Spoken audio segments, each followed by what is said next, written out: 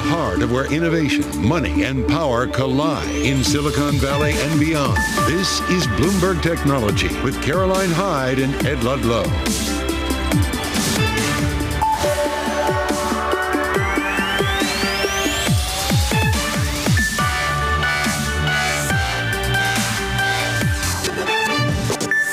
I'm Caroline Hyde at Bloomberg's World Headquarters in New York. And I'm Ed Ludlow in San Francisco. This is Bloomberg Technology. Coming up, full earnings coverage ahead. We've got Qualcomm, the shares popping after chipmaker is providing an upbeat forecast, signaling the mobile phone slump. It's easing. And sticking with smartphones, we'll push ahead to earnings from Apple, which are due to come out after the bell today. And we'll have the latest in the trial of Sam Bankman-Fried as jurors begin deliberations today. But first, let's check in on these markets and the feel-good music after the Federal Reserve and that feeling that the Fed is basically perhaps done with the real fast and furious pace of rate hikes really dials into a desire to buy these stocks, particularly in the tech space. We're up 5 straight days on the NASDAQ 100. Best winning streak we've seen since about August of last year. And indeed, we're seeing S&P 500 having its best day since August on the day. So overall, up 1.3%. We're seeing all country world index. Basically, European stocks pushed higher. So too did Asia. We're having our best day in, months, it would seem. We're up 1.6%. Best day on the all country world index since the beginning of the year. And I'm looking at the US 30-year. This, as we see that sort of desire to be buying into bond markets because yields are likely falling because maybe the Federal Reserve doesn't have to keep on hiking into this particular macro economy. We're down some 9 basis points on the longer end. We were down much further earlier on today. And let's have a quick look at what's happening in the world of crypto, because this is an interesting one. The dollar is down because we're not anticipating such a hawkish Fed, but so is Bitcoin. So that just shows that there's really some pulling away from this particular risk asset at the moment. We're off by some 2%. So 34,000 still heading above that all-important sort of $34,000 level, but notable that we've got a little bit of caution in that particular space. What are you looking at in the micro? There are many technology earnings to pass over, and the first is Peloton. Interesting because they gave a guidance for revenue for the rest of the year that was pretty weak. They're having trouble converting free users of their app into paid subscribers. They were really down after earnings hit. Now they're up significantly, 11%. Growth is coming, they say, and the market clearly buying it. Another P, Palantir, also upgrading its profit outlook for the full year 23, also slightly upgrading its revenue expectations. The story AI. Palantir's an AI story you and I have hit all year long. Now the financials are starting to show that. 4th straight quarter of profit, also up 18%. Then aftermarket, we get Apple. We know what's coming. 4th straight quarter of sales decline. You have to go back 2 decades for Apple to have a slump like that. But we get some insight into how the iPhone 15 is doing. So we get about 9 days worth of sales in that September quarter. The main one I'm looking at right now is Qualcomm. Forecast for the current period of revenue, $9.1 to $9.9 billion. A big range, but at the midpoint of that range, you're well above analyst expectations for sales.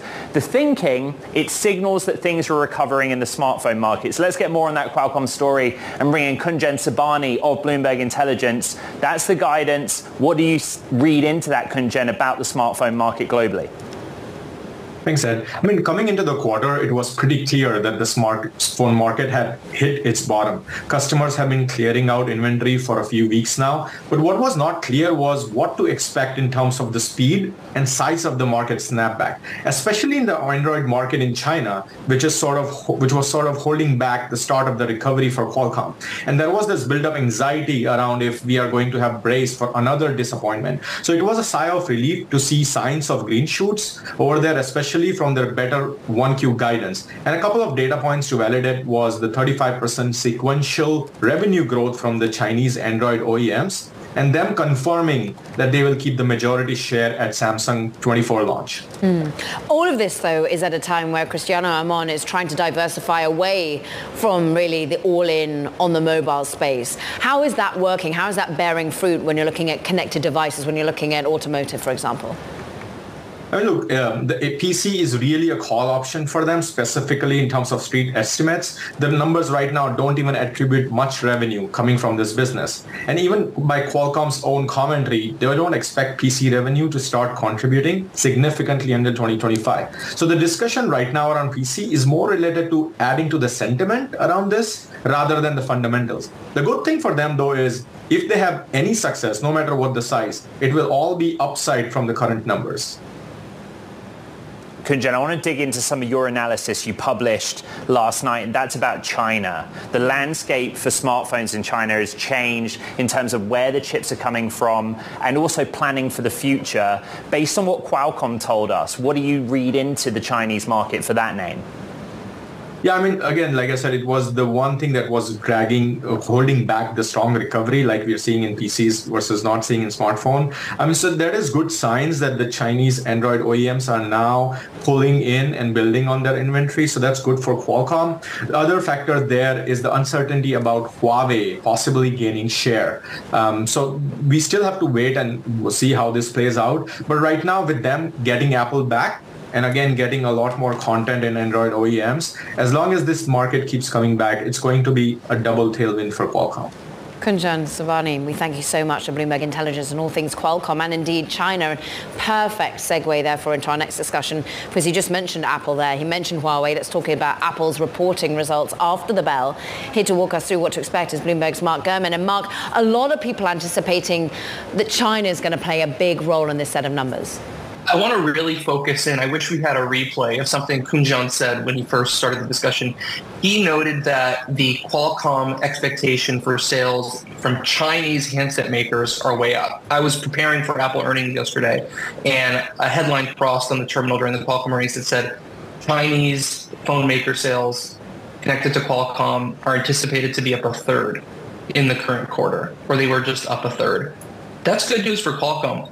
If you think about it, that's not very good news for Apple, to answer your question. Obviously, Qualcomm makes a lot of the CPUs and chips that go into Android phones, a lot of the ones developed by Chinese manufacturers. But Apple makes their own chips, right? If Qualcomm sales are going way up in China, the handset makers there, something's got to give, right? So that answers your question, I think, about what's going on with Apple in China. We may be in for a little bit of a dip there because Qualcomm is taking that share from somewhere, right? So I think that's something to look out for sure. There's the financials backward looking at what happened in the fiscal quarter just gone, and then you listen to what Tim Cook and Eddie Q will say about the future. The iPhone 15 went on sale September 22nd, right? That gives about 9 days of sales in the quarter that they'll book. But in that time, they've raised services prices. We had all those details on the next generation Mac and M3 chips. What moves the needle, Mark, outside of iPhone towards the end of the year and into 24? Yeah, I think it's wearables. I think it's stocking stuffers, potentially like the lower end Apple Watches and the AirPods. I think that is going to probably result in a lot of the momentum you're going to see from Apple in the holiday quarter. Obviously, the iPhone 15 Pro is going to do exceptionally well. You know, Apple has a pretty easy comp for the iPhone 15, right? This is a redesigned phone, titanium, that new look, that new material, that new 3nm chip. That's what sells consumers. And the good news for Apple is it doesn't seem that they have any major production hiccups this time around. Last year, you had a minor iPhone update with the iPhone 14, right? You had major shipment delays and major shipment constraints that you don't have this year. So you should see some nice growth on the iPhone despite the situation potentially occurring in China. So I'm looking for positivity for sure on the iPhone. In fact, if you look at Wall Street expectations for the previous quarter, the iPhone is one of the only business from Apple that we're expecting growth in. The other two, and this is very surprising given everything we just discussed, is Greater China. Wall Street is anticipating $2 billion of year-over-year growth in the China business, right? Going from about 15 billion and change to about 17 billion in just that Greater China region. So, you know, it appears even if the iPhone does slow down in China, they are going to make up for the iPhone sales in other regions, and they're going to make up for the iPhone in China with other products. The Apple Watch is certainly growing in popularity in China. It's become a really big deal there. Even the Mac, right? These higher priced, more luxurious Macs, those are becoming bigger sellers in China. So no matter what's happening to the iPhone, I think, based on what Wall Street is saying, that they are going to make up for it still. We want to thank you, Mark Gurman. All things Apple as we anticipate those numbers after the bell. Meanwhile, coming up, look, Canadian e-commerce firm Shopify talking earnings there too. Beating estimates for the third quarter. Shares, they rally hard. A conversation with the president, Harley Finkelstein. That's coming up next. This is Bloomberg Technology.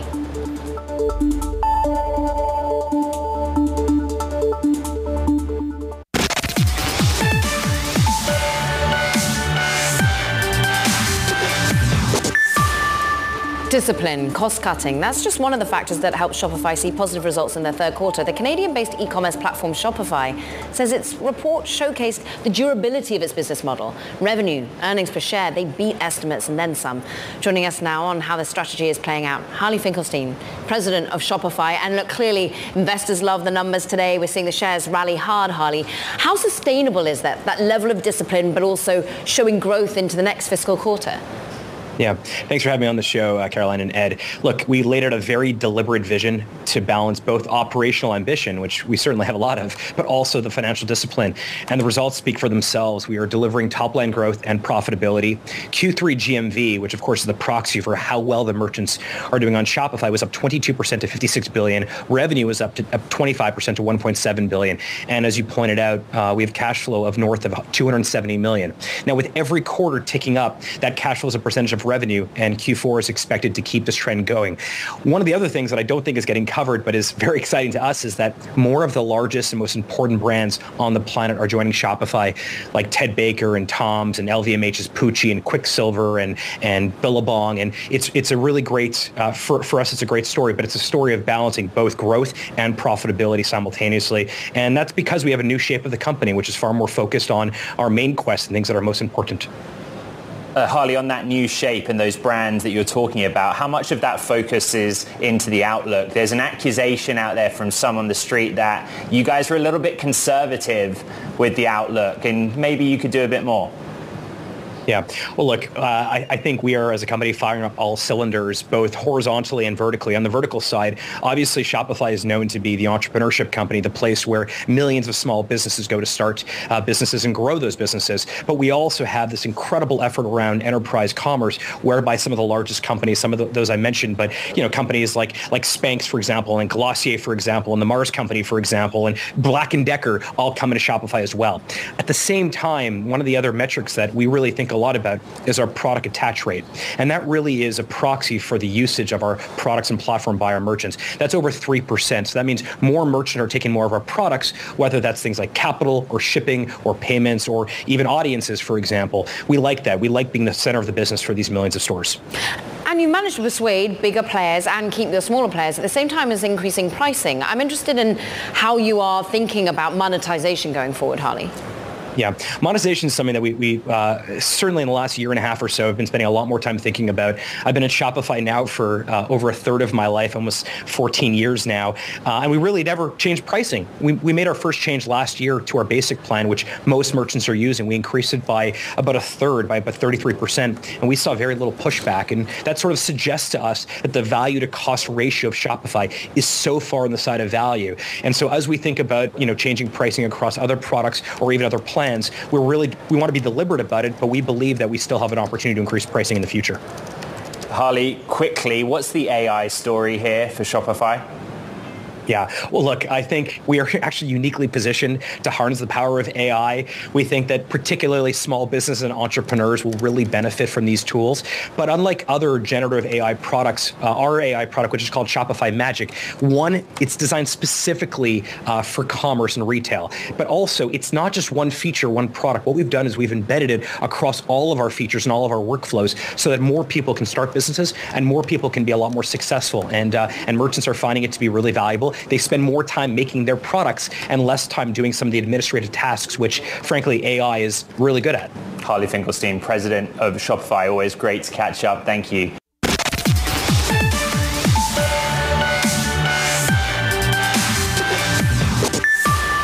Welcome back to Bloomberg Technology. I'm Caroline Hyde in New York.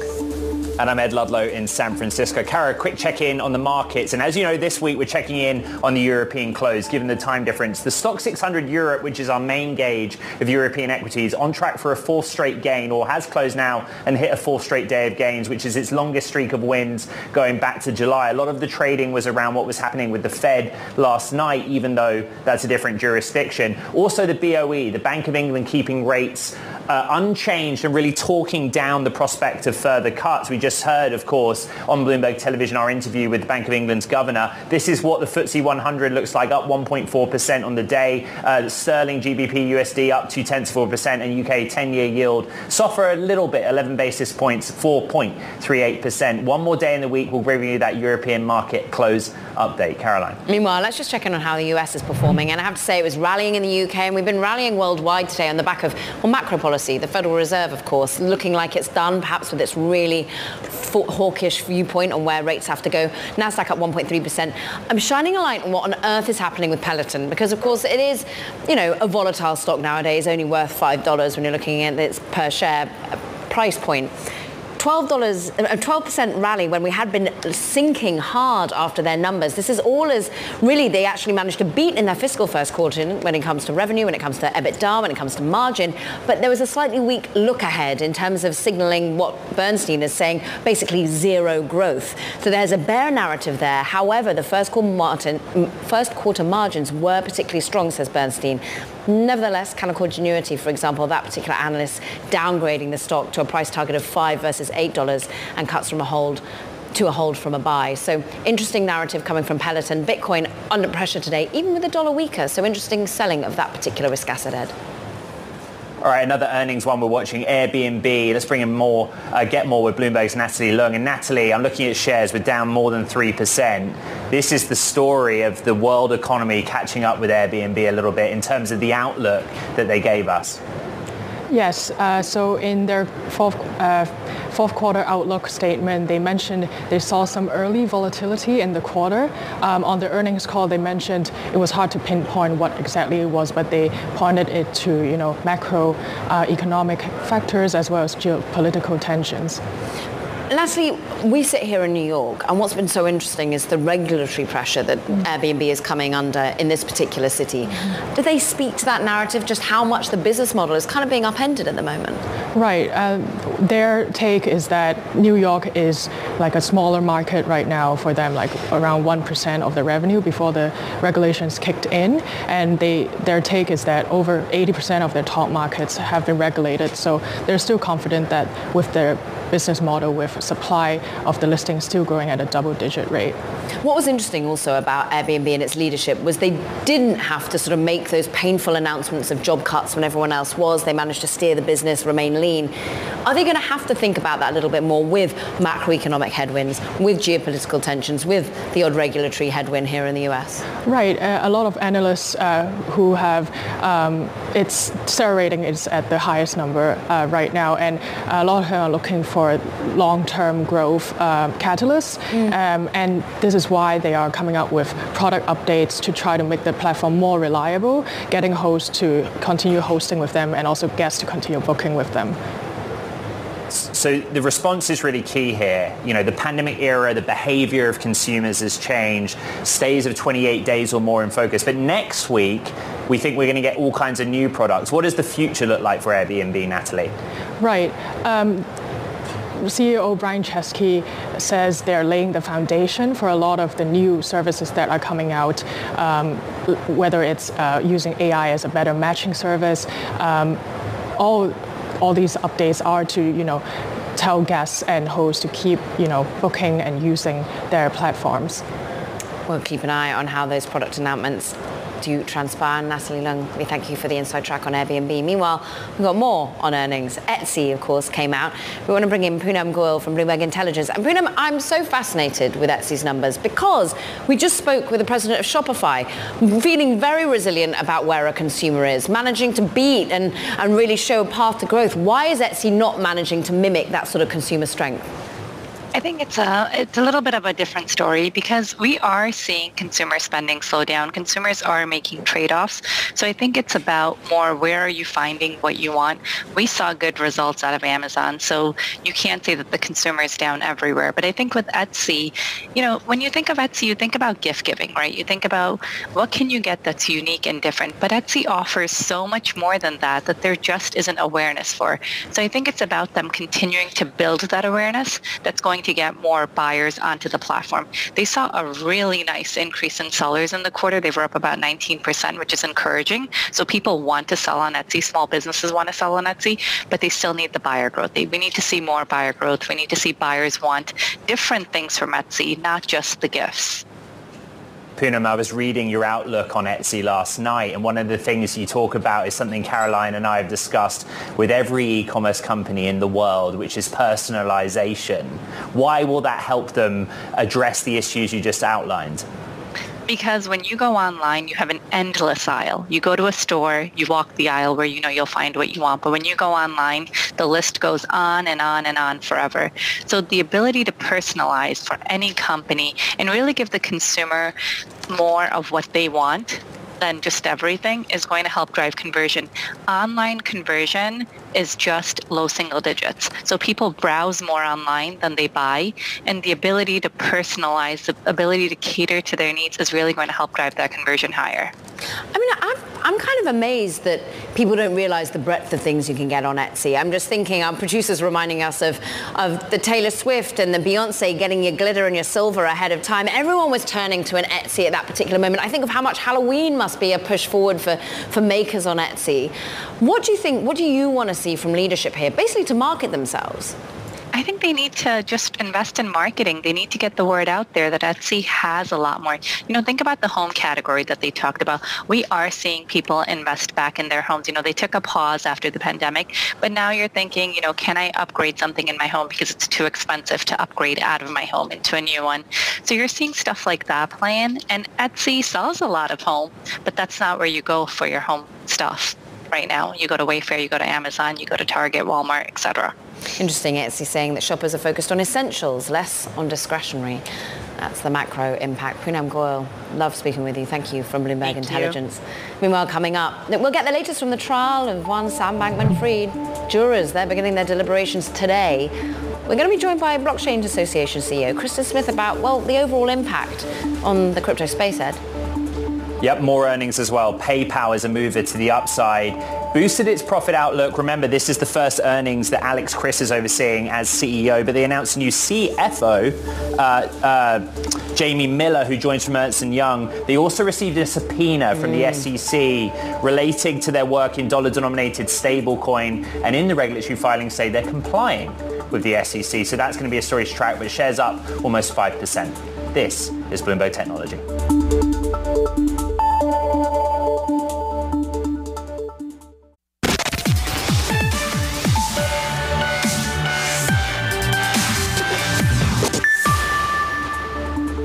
With the FTX trial now wrapped up, jurors are beginning deliberation on Sam Bankman-Fried's fate right now, today.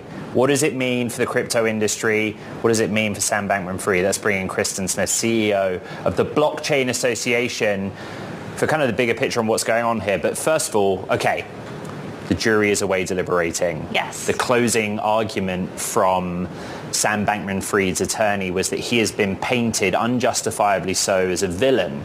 And Bloomberg has this piece today that there were 6 opportunities where he was given a choice, tell the truth or double down. And the prosecution says he doubled down.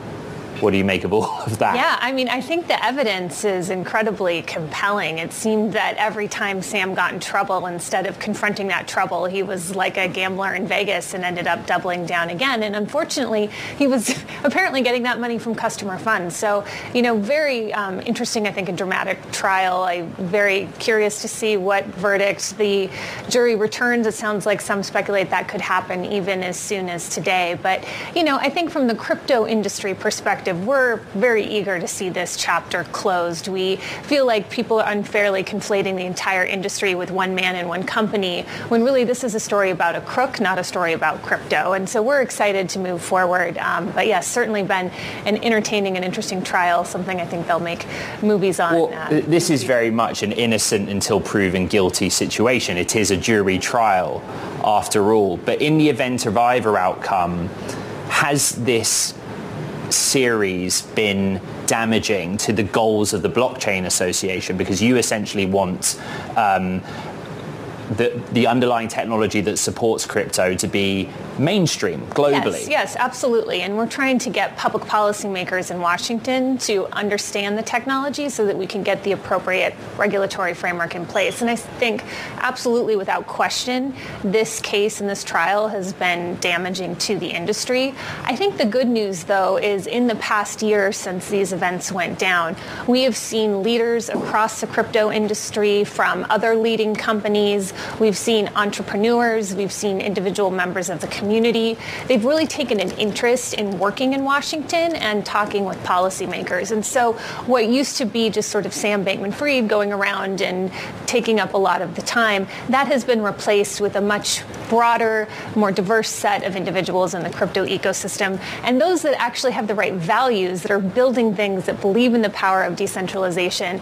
and they aren't just here to make a bunch of money so they can give it away. At least that's Sam's stated motive.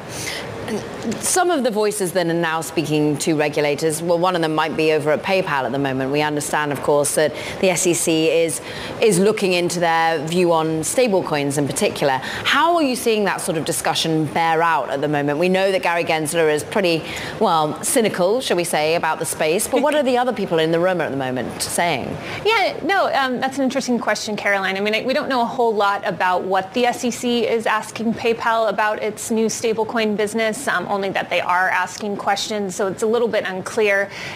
Typically, the SEC does not have jurisdiction over stablecoins because stablecoins are not securities.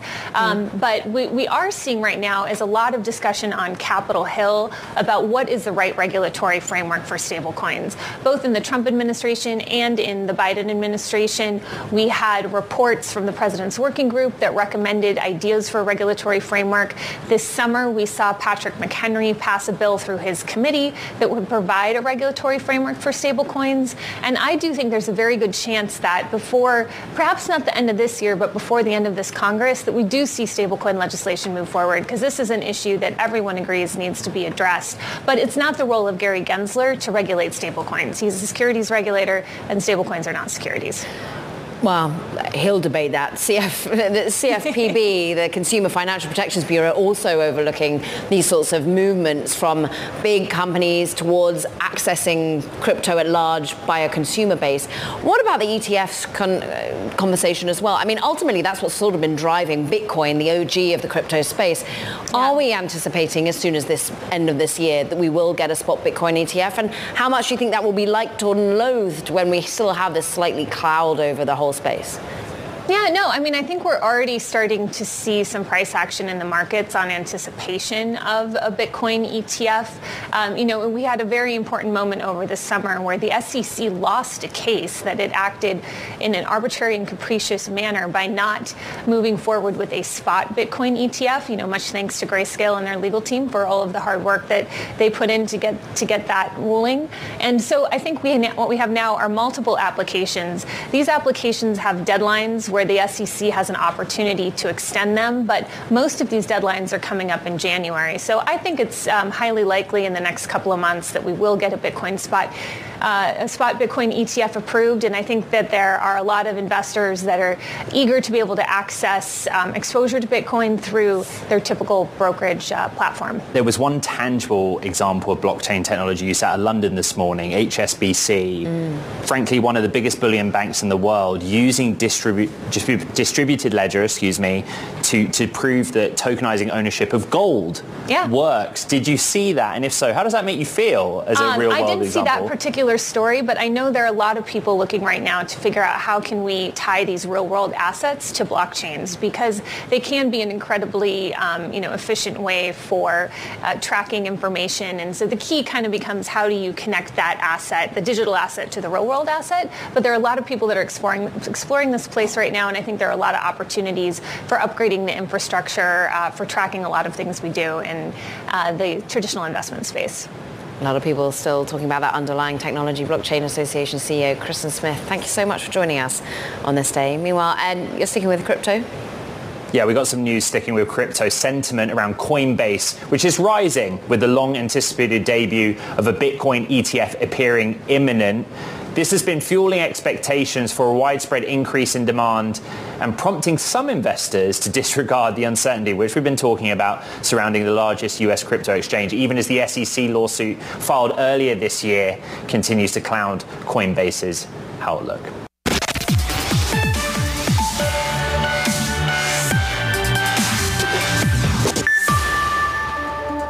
Time for Talking Tech. And first up, Intuit is winding down personal finance app Mint and pushing users to shift to Credit Karma, a similar service that the company acquired in 2020. Mint will no longer be available at the start of 2024, and its team and product features are being moved within Credit Karma.